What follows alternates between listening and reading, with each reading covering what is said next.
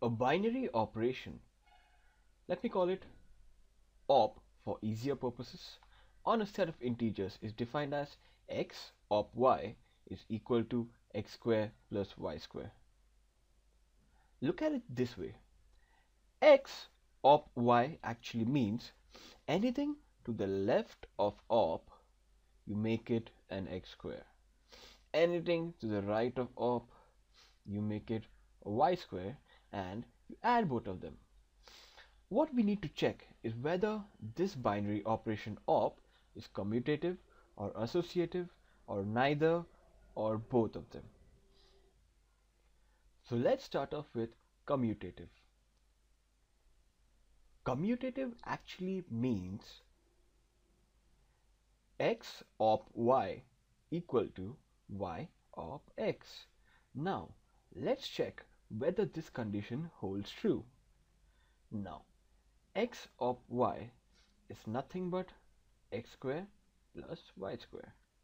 Similarly, y op x is nothing but y square plus x square. Now, we all know addition is a commutative property, commutative operation. For example, 1 plus 2 is always equal to 2 plus 1, which is equal to 3. Hence, we know this is a commutative property, and hence this is equal to each other, and hence the operation is commutative. Now let's check whether it is associative or not. Now, associative property states that x op y op z is equal to x op y op z. Now let's check whether this actually holds true or not. Let's begin. X of y is nothing but x square plus y square, the whole of z.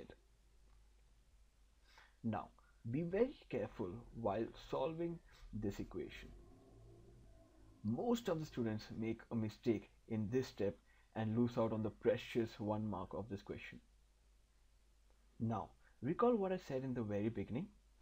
Anything to the left of op has to be squared. So x square plus y square, the whole square plus z square. And how did I get z square? Anything to the right of op, the whole square, and we add both of them together. Similarly, on the right hand side, I get x square plus y square plus z square, the whole square.